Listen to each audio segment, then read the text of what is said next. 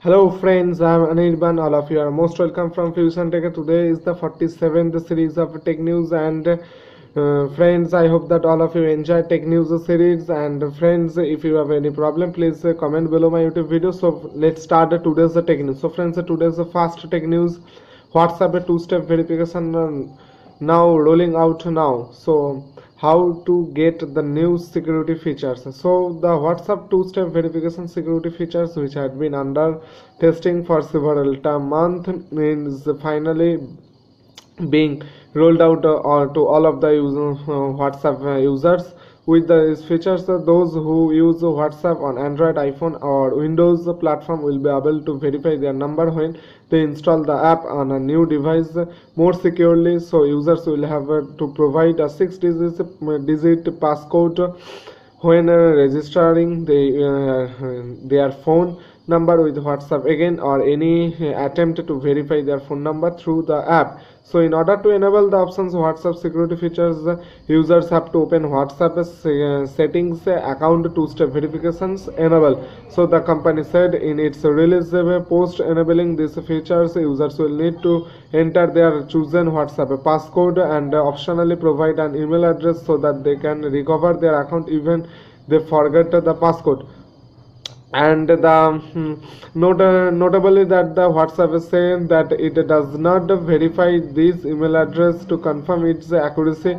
Therefore it is highly recommended that users make sure that they provide an accurate email address so that they don't end up locked out their account if they forget their passcode.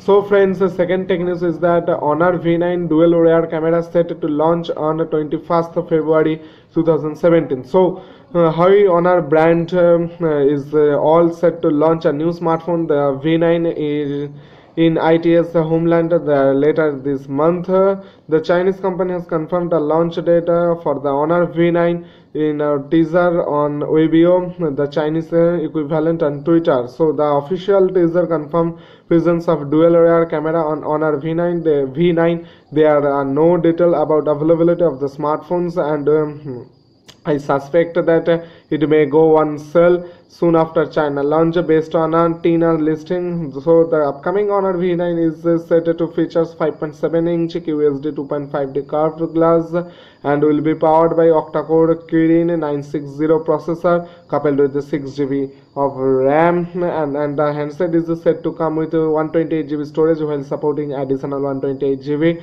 storage via microSD card, and the EMUI 5.0 based on Android Nougat comes with the dual SIM capability. The smartphone sports 12 megapixel dual rear camera with a dual tone LED flash and a laser AF. It also packs on 8 megapixel front camera. Handset sports a fingerprint scanner and is set to pack a 3900 mAh battery with fast charging support, and roughly amount in Indian currency is the 20,000 and in European is the 269.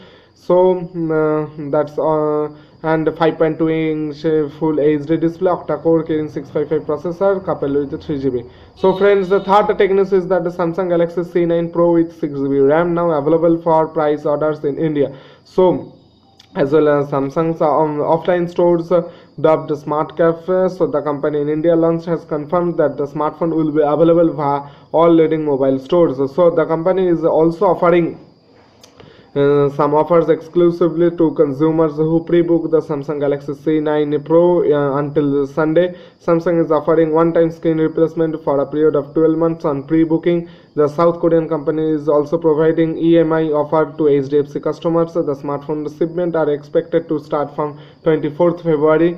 And Samsung in India last month unveiled the Galaxy C9 Pro priced as rupees 36,900. The Galaxy C9 Pro is the company's fast smartphone with a 6GB RAM, and it was launched in China back in October. The dual SIM is of course 2 nano and 4G enabled Samsung Galaxy C9 Pro runs under 6.0 Marshmallow out of the box. It sports a 6-inch Full HD 1080x1920 AMOLED display and powered by an octa-core Qualcomm Snapdragon 653 SoC with 4 cores clocked at 1.95 GHz, and the rest of had 1.4 GHz. And photography, the Galaxy C9 Pro packs a 16 megapixel camera both front and rear, and the rear 16 megapixel camera comes with the aperture f/1.9 and a dual LED flash. Selfie camera has the same aperture, so the flash module. So let's set connectivity options. So 4G Lite and Bluetooth version 4.2, Wi-Fi 802.11 and obviously ABGN, GPS and BI2, NFC, USB Type C and 3.5mm audio jack, and measures 160.9 into 80.7 into 6.9mm and weight approximately 189 grams. So friends, fourth tech news is that Snapchat, a parent company, to spend $1 billion on Amazon web services. So Snap Incorporation's owner of the popular Snapchat app has said it expected to send $1 billion, roughly as 6,689 crores over the next 5 years to use Amazon.com's cloud services, in addition to the $2 billion cloud contract it already has with Google. So Snap may eventually invest in building its own infrastructure instead of Thursday. So in an attempt to feeling related to its planned stock market debate in March, so the company, which filed its IPO registration statement a week earlier, is looking at $3 billion.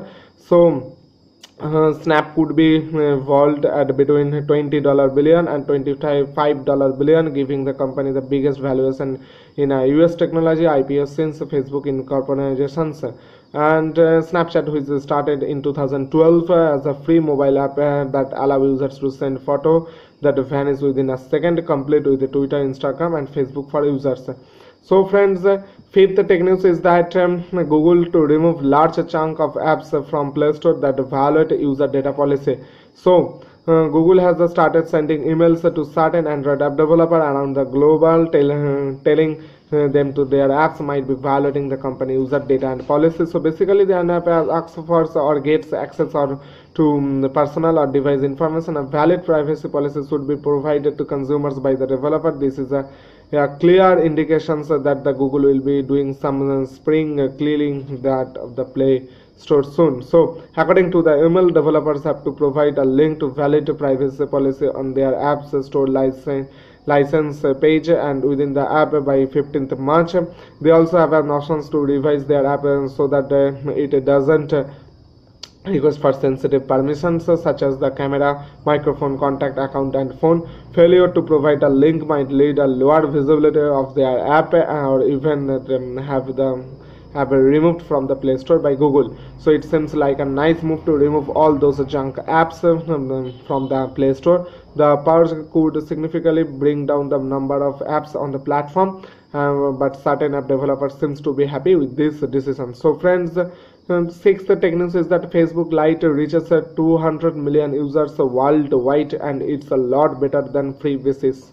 So internet.org and or free basic by Facebook was not exactly a failure at what it attempted to do, but it would make for a good case study on how bad implementation of an idea can be determined of customers. So there are plenty of reveals some some really interesting perspective that come out of Facebook internet.org episode in India. Finally, the Telecom Regulatory Authority of India ruled in favor of net neutrality and banned the services on grounds of different pricing, and so effectively banning all services that offered or allowed discriminatorily pricing for data services based on content. So but the past and Facebook along with the CEO Mark Zuckerberg has moved on. Zuckerberg too was quick to comment the free basic was only one of many initiatives it had in store for bring the internet to those without internet access.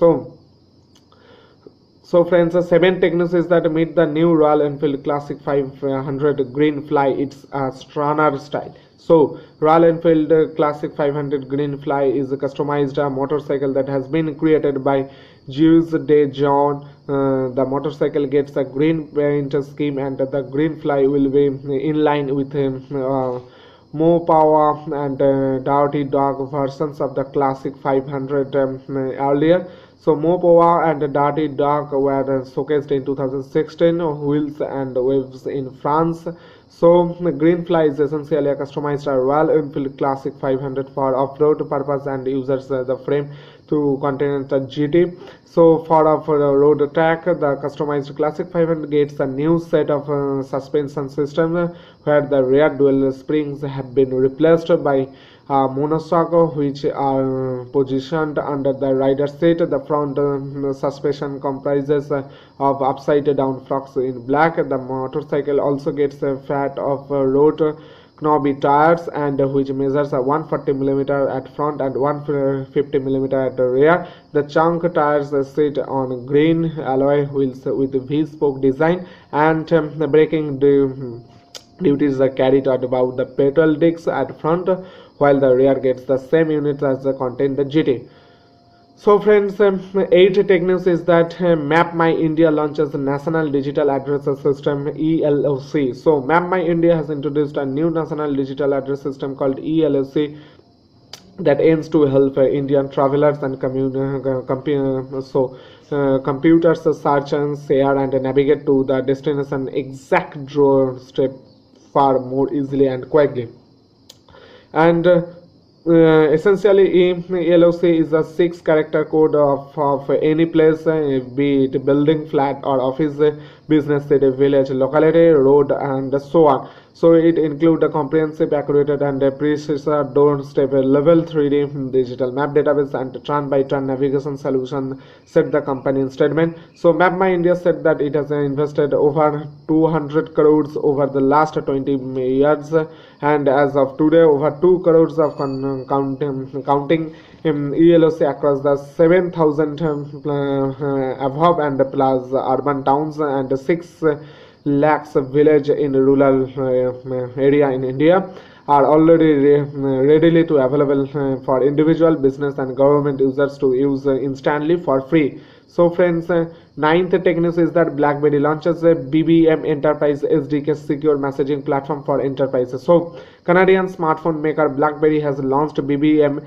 Enterprises SDK, that means a software development kit, a cloud-based communications platform as a services that is called CPaaS, to enable developers to integrate secure messaging, voice and video capability into the applications and services. So with more than 8 security certifications, BBM Enterprise SDK provides the highest level of security for message, voice and video for iOS and for Android. Benefits of using BBM Enterprise SDK include enterprise grade security with BlackBerry's NOC architecture, faster time to market, greater stability and scalability, and reduce cost, the company said. So that's all for today's tech news. And friends, if you have any problem, any query, please comment below my YouTube video, and please friend subscribe my channel, and those friends who are not subscribed, please subscribe my channel, that is Fusion Tech, and please share my video, and please hit the like button, and please keep support my channel. So that's all for. So thank you very much. Jai Hind, Bharat Mata ki Jai. Thank you.